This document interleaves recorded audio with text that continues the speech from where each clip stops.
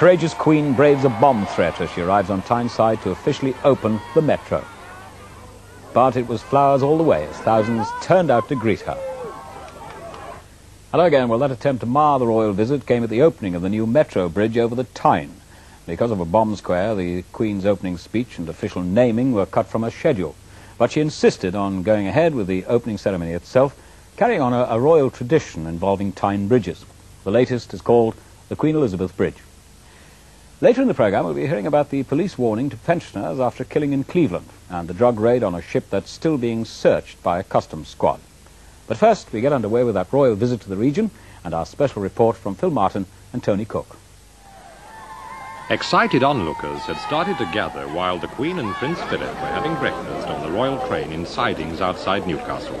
At 10, when the royal party arrived in the city, there were thousands of people lining the route, leaning from windows and standing on parapets.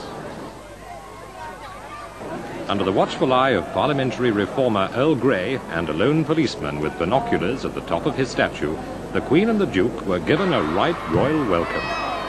A royal visit is always special, but today it was more so, coming only a day after the announcement that the Queen is to be a grandmother again.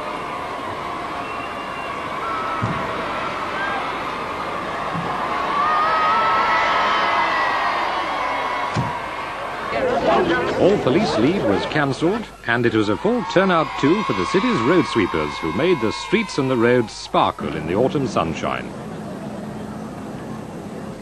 Underground in the Monument Station, both the Queen and the Duke were fascinated by the Metro's revolutionary new ticket machine.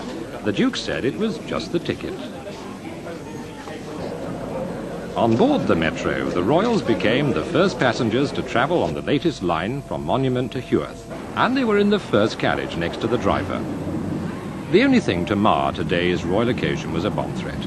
It was expected that the Queen would make a speech while opening the 6th bridge, built at a cost of £6 million, to carry the Metro 1,000 feet above the river. But because of the threat, the bridge opening was cut short, but the Queen had insisted on performing the opening ceremony nonetheless, keeping up a royal tradition of Tyne Bridge openings.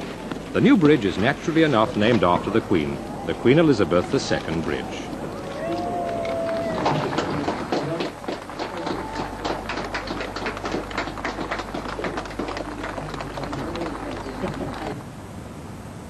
Over the bridge at Gateshead, the Queen officially opened the entire Metro system, built at a cost of £287 million and amidst a lot of difficulties. That point was not missed by Her Royal Highness. There were difficulties along the way, but with typical Geordie determination, they have been overcome. You can be proud of the result, for the benefits are already being felt, not just here in Tyne and Wear, but up and down the country. New jobs have been created, and I understand that keen interest is being shown from abroad by others trying to solve their own transport problems. I wish the county and its transport system well, and I have great pleasure in declaring the Tyne and Wear Metro system open.